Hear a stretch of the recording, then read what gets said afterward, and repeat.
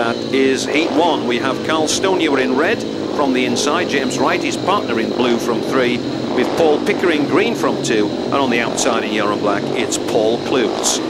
So Stonehewer, Pickering, Wright and Clews. Heat 1, Derwent Park Action Premier League. Stoney and Pickering, they'll be the ones who are joisting for the lead. James Wright goes inside Paul Clews, and at the moment we're looking at a 4-2 to the Comets, with Stonehewer out in front from his rival captain Paul Pickering. Pickering going on the outside line, Stonehewer coming on the inside. Now they're forced wide. Stonehewer, Pickering, Wright's been overtaken by Clews. Wright trying to get there on the inside. And is he going to get there? Oh, Clews fights back. Clews, Wright, they're together going into, and Wright there just came out of that corner in front, in third place. Out in front, Carl Stonehewer just extending his lead rather over Paul Pickering. James Wright is now safe in third, and Paul Clews is the back marker at the moment for the Potters. A 4-2 as we look at it now. Coming round, Carl Stonehewer leads. This is coming through to complete 3 laps.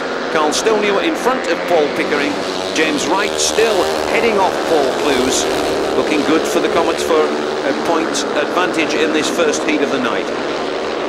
Coming round then with just 2 turns to make. Stonehewer from Pickering, just starting to rise there at the bottom end. Stoney takes it, Paul Pickering second, James Wright third, and Paul Clews out of the points. That's a 4-2 then to the Comets.